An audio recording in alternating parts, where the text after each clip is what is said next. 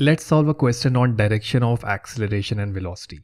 Now here we have at t equals to 0, the velocity and acceleration of a particle is v, that is plus 5 meters per second, and a, that is plus 1 meters per second square. From t equals to 0 to t equals to t naught, the acceleration decreases from 1 to 0.5 meters per second square. And the question is to figure out how does the speed vary during this period? How does the speed change during this period?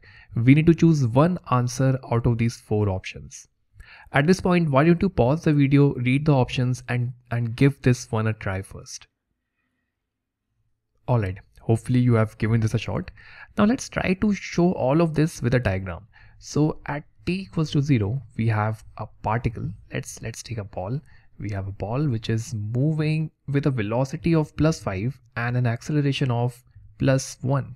So first let's decide which direction can we take as positive, which direction is negative. Let's say the right direction is the positive direction. So velocity of plus 5 meters per second square, that means it is moving to the right with 5 meters per second. And acceleration is 1 meters per second square, which means acceleration again to the right because both of them are positive. This is 1 meters per second square. And at time t naught, the ball would be over here. And at this point, the velocity, we don't know what that is really, but we do know that the acceleration decreased from plus 1 to 0.5 meters per second square, but this is still positive. So I will draw the arrow to the right, and this is 0.5 meters per second square. Alright, now let's look at the options. We need to think about how is the speed changing. So the first option says the speed increases and then decreases. When does the speed increase and when does the speed decrease? Speed will increase of any object that is moving. Speed will increase when the acceleration and the direction of speed or the velocity, when both of them are in the same direction. So we see that happening at t equals to 0. The acceleration is to the right, even the velocity is to the right. This acceleration is supporting the velocity, it is increasing the velocity. Velocity will slightly increase. It will be more than 5 meters per second at a time instant after t equals to 0. So let's say after 1 second when t is 1, and then let's say the ball is somewhere over here. Now at this point, we don't really know what the acceleration is, how the acceleration is changing, but we do know that the velocity at this point, acceleration at t equals to 0 was 1 meters per second square. Then after 1 second, the speed will increase by 1 meter per second. So now the speed could be 6 meters per second. And now maybe the acceleration at this point, maybe it is less, maybe it is 0.75 meters per second square.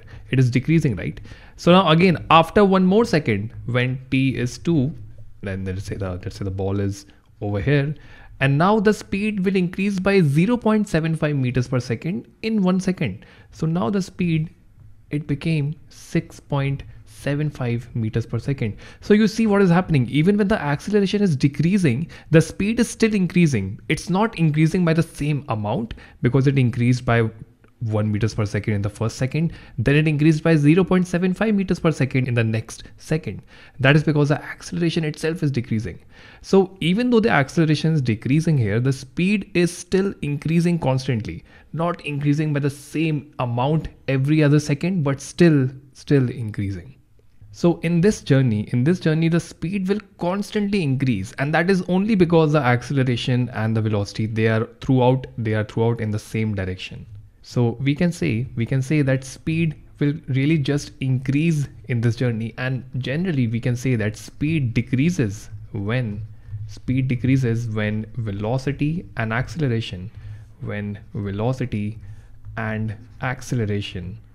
have opposite signs, when they have opposite signs. So when one is plus, the other is minus, there will be decrease in speed. So for instance, if this 1 meters per second square was in the opposite direction, then after 1 second, this 5 meters per second would have become 4 meters per second. Then the speed would have decreased when v and a are in the opposite direction, when v and a have opposite signs. So the first option is wrong, and by similar reasoning, even the second one is wrong. The speed is constantly increasing in this journey, and it will keep on decreasing when v and a have opposite signs throughout. So that is not the case in this one. So option D is also wrong. Now you can try more questions from this exercise in this lesson, and if you're watching on YouTube, do check out the exercise link which is added in the description.